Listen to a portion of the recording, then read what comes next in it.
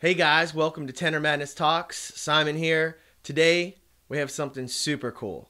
I have something that I don't even know if it exists on the internet. A while ago we did a Clash of the Cons video where it was a Barry versus a Barry from about 20 years apart. Well, today we have a Clash of the Mark 6s, but they are one serial number apart. Not only are they one serial number apart, but one is Euro assembled and one is American assembled. It gets even better though. We overhauled both of them to the exact same specs. Same tech, same pads, same resonators, same setup. Everything is identical. We've been breaking them in, and here they are right here. I'm gonna grab them. Euro, American. Today, it's time to see which Mark 6 is better, or are they the same? Who knows? Clash of the Mark 6s.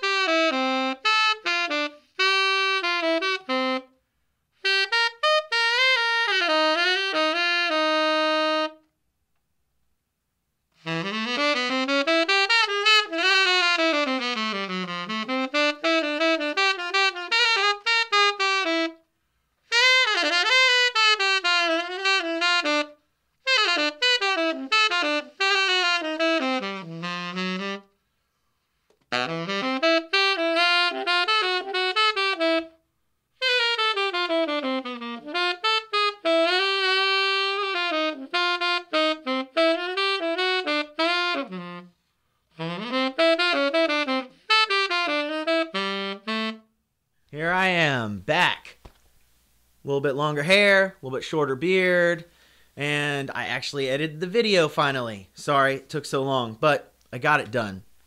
I also have here some notes that I took and measurements, how they played and everything, and I just wanted to finish the video by reading this off. So first things first, I'm going to give you a little bit of specs on each horn. All right, the American horn is serial number 144343. The Euro is 144342. Both had high F sharps and are near mint condition. They were both overhauled by the same tech here, using the same size resonators, the same pads, and we soldered the bow to body connection on both, like an American assembled would be. The weights. The weight of the American horn, just the body, tube, and bell, was 3,115 grams, and the European horn was 3,110 grams. The weight of each neck. The American horn was 350 grams, and the European neck was 161 grams. A lot of difference there for the necks. Both octave pips had the same exact measurement. The American horn, the neck measured 51 millimeters from the ground to where the bottom of the neck ring starts if you hold it up. The European neck measured 56 millimeters from the ground to the bottom of the tip ring.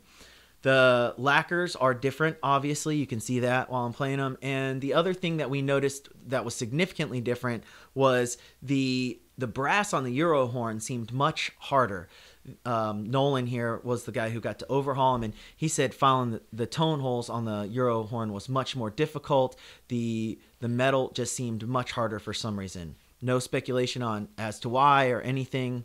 Who knows? But the wall thicknesses on the brass were also very, very similar. We don't have a super accurate gauge to measure that, otherwise I'd give you a number, but the way we measured them, they came back very similar. All right, last thing I want to talk about is how they played. Got my notes on what I thought when I played them. So I'll just run through real quick and then feel free to comment below.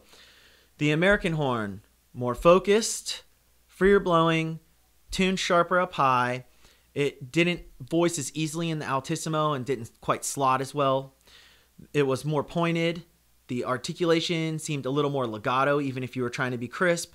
It was possibly perceived as thinner up high. It also seemed really quick. It was quicker than the Euro horn.